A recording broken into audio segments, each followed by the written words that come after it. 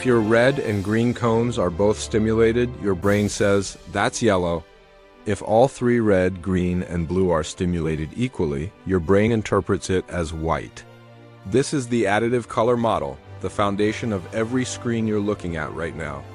And it's the key to solving our green star mystery, so let's put it all together. A star's blackbody spectrum is a blend of many colors. When a star is cool, its peak is in the red. It's emitting red light, but also some orange and yellow. Your brain gets a strong signal from the red cones, a weaker one from the green, and almost nothing from the blue. The result? You see a red or orange star. Now let's heat that star up. Its peak shifts. What happens when its peak intensity lands squarely in the green part of the spectrum? Shouldn't the star look green? Nope. And here's why. Because the blackbody curve is a broad, smooth hill, not a sharp spike. A star whose peak is green is also emitting a huge amount of red and yellow light on one side of the peak, and a lot of blue and violet light on the other.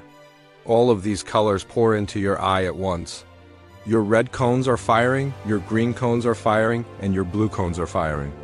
And what does your brain do when it gets a strong, balanced signal from all three cone types? It sees white. A star hot enough to have its peak in the green looks white to our eyes. A slightly cooler star like our sun has its peak closer to yellow-green. And that mix of red, green, and a little blue makes it look yellowish-white. If a star gets even hotter, its peak moves into the blue. Now your blue cones are firing like crazy with less stimulation for green and red. The result is a blue-white star. The star's color moves from red to orange to yellow-white, then to white, and finally to blue-white. It completely skips over green.